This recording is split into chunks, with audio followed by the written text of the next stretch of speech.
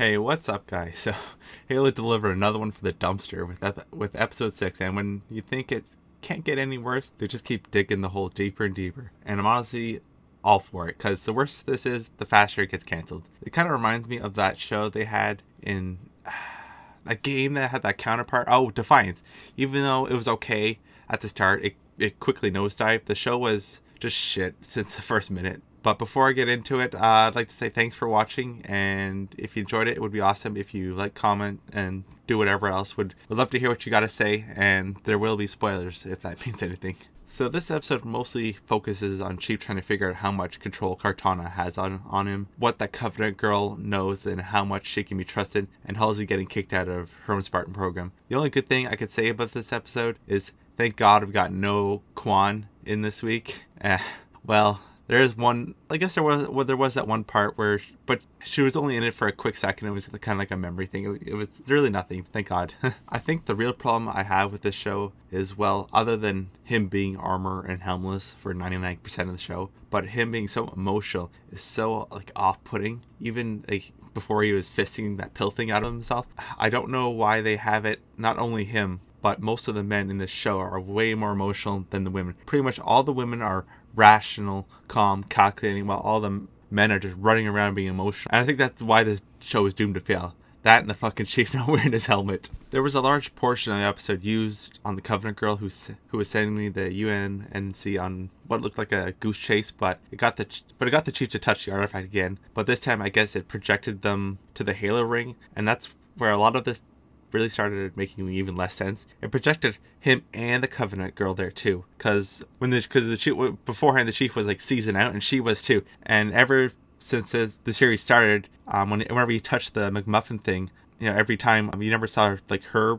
experience the same, and there was like no even mention of her for like from the Covenant or wherever. It kind of would have made sense, like them figuring out, someone else could touch the thing too, and someone else has the same effect that she has on him, because there was no mention of that. So it kind of just seems like a made-up thing they did on the spot just to give her more prominence in the show, I guess. I really don't know. It's just something that seemed made up on the spot. The other problem I had was how Halsey got kicked out of her program. Chief just barged in with some questions about how she got the children and how they were picked. You think that would have been done earlier when she was thinking how much control Cortana had over him. But he took over this mean thing, and she spilled all the beans on everything besides basically who knew about it. But the real kicker was how like Keys and that diverse boss lady had some mind projection thing in there. I mean, I know that's in like the Halo universe. I mean, you guys have Cortana, and then everyone has virtual meanings. But there was no reference of anywhere in Halo where the technology can be like stealth and only no one could see it. You could project yourself in whatever rooms, I guess, and no one could see you. I don't know. I've never seen that in Halo anywhere, so they kind of just made that up on the spot to just fit the story, I guess. I don't like when the shows do that stuff, just make up stuff just to fit whatever narrative. I don't know, especially like Halo taking so many liberties with what they're doing. I'm just not a fan of it. The last thing I'll say I really hate about the show was the overall trajectory they have Chief going on. Like I was saying earlier, how emotional they have him. There's been so many times in the episode where he's just screaming at people, and he's all of a sudden developing some mystery injuries, because most of the show, whenever he's like, after he finished screaming and being emotional, he's like kneeling down or bending over in pain, and when he finally checks himself out in some self-assessment arm thing, it said all his systems were critical, whatever that means. What the hell does that even mean? It doesn't mean anything. It's just a non-answer they'll use later at some point. And I'm guessing that will be the point where the Covenant girl is trying to get away, and it'll be used as some reason that she'll get away, like the Chief couldn't get it. And there isn't any history of like the Chief, when he interacts with any of the Forerunner stuff, having any like physical ailments or anything. He's always been fine.